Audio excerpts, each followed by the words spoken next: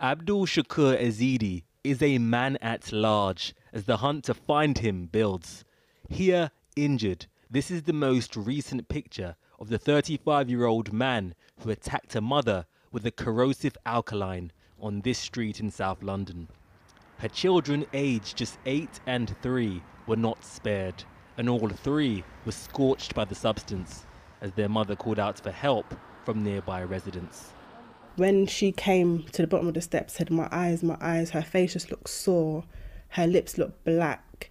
And it's like, at the time, because she was speaking, it's like she was swallowing the substance as well. So she started, like, a lot of, like, foam was coming from her mouth. And I was just like, yeah, water, just get her water. This is the water and eye wash gathered to relieve those burns beside the nearby hotel. But in the rush to help, 4 members of the public and 5 police officers were injured by the corrosive substance. After the attack, Ezedi had tried to escape in this white Hyundai car before crashing. Now on foot, there is concern about whether he could attack again.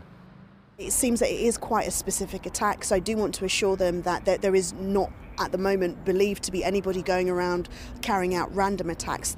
The victims of the attack were guests at this hotel that provides emergency accommodation.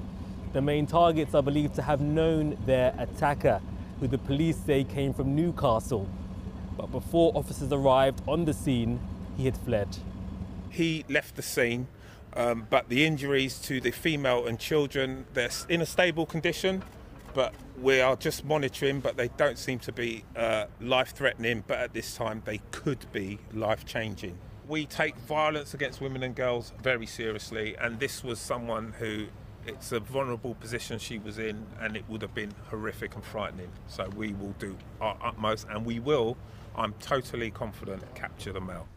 The mother and her daughters now face life-changing injuries as the hunt for the man who caused them is underway.